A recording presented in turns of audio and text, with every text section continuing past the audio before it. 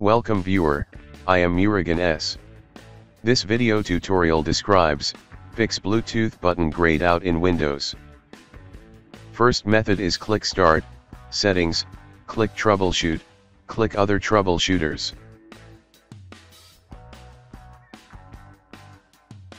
Click Run under Bluetooth.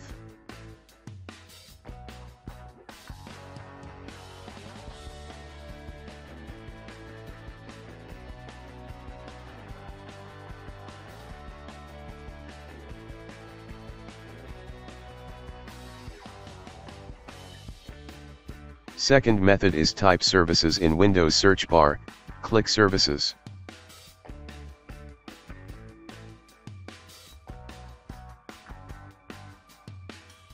Open Bluetooth Support Service, change Startup type to Automatic, click Start the service, click Apply, click OK, restart the service.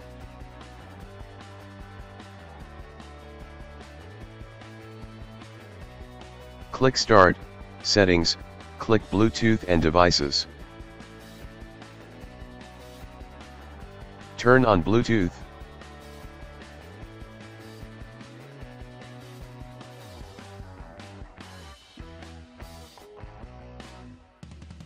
I hope this video tutorial helps to you. Please like, share and don't forget to subscribe my channel. Thank you very much. See you next video.